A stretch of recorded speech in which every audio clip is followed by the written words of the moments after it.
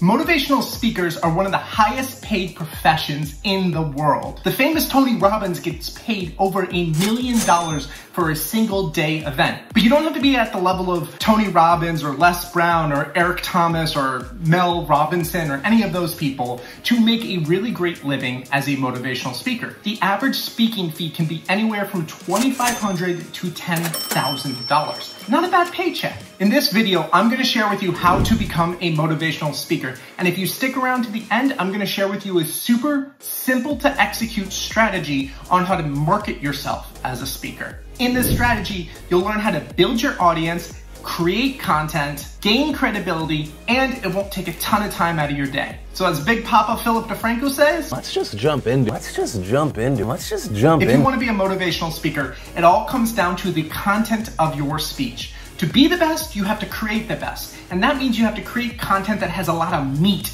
in it. This is the only meat that the vegans of my audience will actually like. MEAT is an acronym which stands for a clear and concise message. Think about Eric Thomas's most famous viral video. In that entire thing, it comes down to a single sentence. He told the guy, he said, when you want to succeed as bad as you want to breathe, then you'll be successful.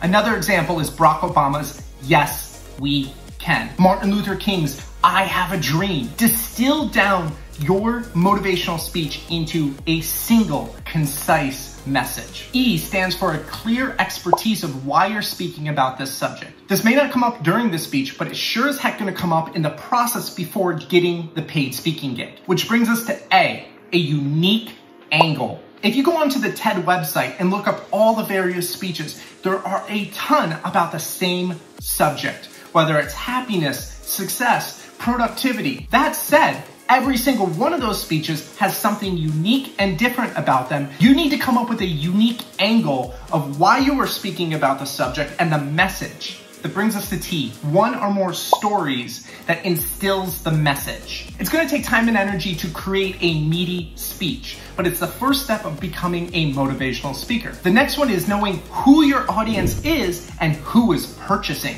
because most of the time, they're actually two different types of people. The event organizer and the decision maker may not be your target audience. That may be college graduates. The event organizer wants to know you can deliver a mind-blowing speech. So you're gonna wanna make sure you have video footage of you actually giving a talk and the expertise to back it up. Whereas your audience is gonna wanna make sure you can connect with them and engage them. A great example of this is Admiral McRaven giving the commencement speech. I did a whole video breakdown, which is up here, you should check out, and you can see how he connects with the target audience right away at the beginning of the speech. From there, you want to develop the skills and feel out the interest of your talk. I've spoken many times on this channel about the power of Toastmasters as a way of getting out there and practicing public speaking, and that it's still a fantastic resource. But if you want to be a paid public speaker, you need many different audiences from many different places and to practice again and again. Now, there are a couple of ways you could go about this. You could do a local college tour, or you could do a massive free speaking tour,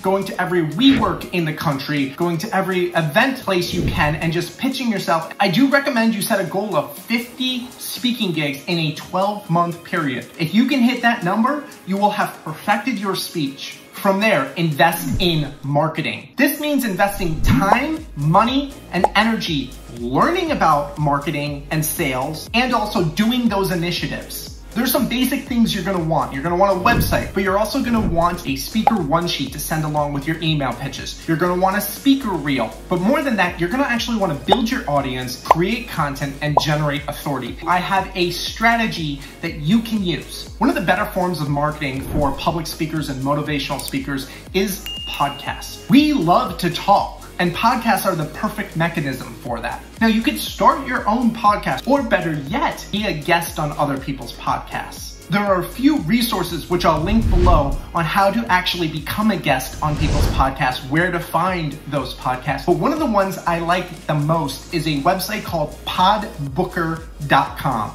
It was created by a gentleman by the name of Daniel Griffin. He is one of the top 100 podcasters in the world. And in it, it has a list of various podcasts by category. It has little blurbs about them. It has some of their podcast episodes, and you get to actually understand what they're about. And on top of that, there's a place for you to build your own profile. You can show your expertise, some of the subjects you talk about. You can get testimonials for yourself as a guest. Once you create your profile, you can find those podcasts that you would be a good fit on and actually through their little website, reach out and pitch to them. The most recent stats say they have about a 30% conversion rate, which means about every 1 in 4 pitches actually converts over into you getting on the podcast. After you pitch yourself, sign up to otter.ai. This tool automatically records and transcribes the words you are saying, which is fantastic because when you go onto a podcast, you can actually get that transcription, then shoot it off to somebody to turn it into a blog article,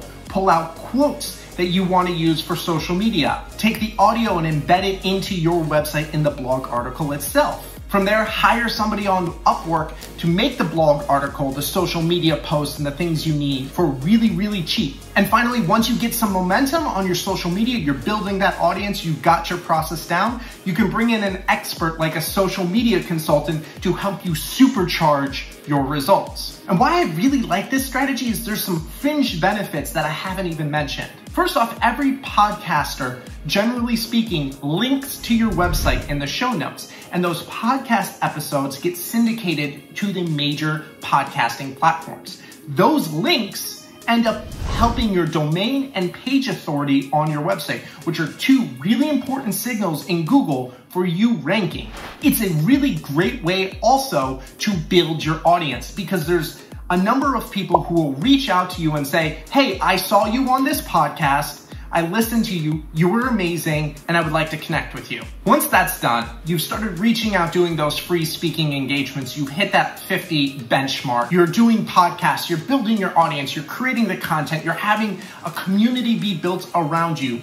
The next step is pitching yourself for paid speaking gigs. Now, there are a number of websites you can use, like Speaker Hub, eSpeaker, or National Speakers Association. These are directories where event organizers will go on and search for a speaker to fill a need. Now, I'll have links to all these resources in the description below, but here's the thing. If you want to really build yourself and your career as a speaker, then I recommend you check out this video about how to go from $0 to $100,000 in 6 months. Also, make sure to do those things like, comment, subscribe. See you guys soon.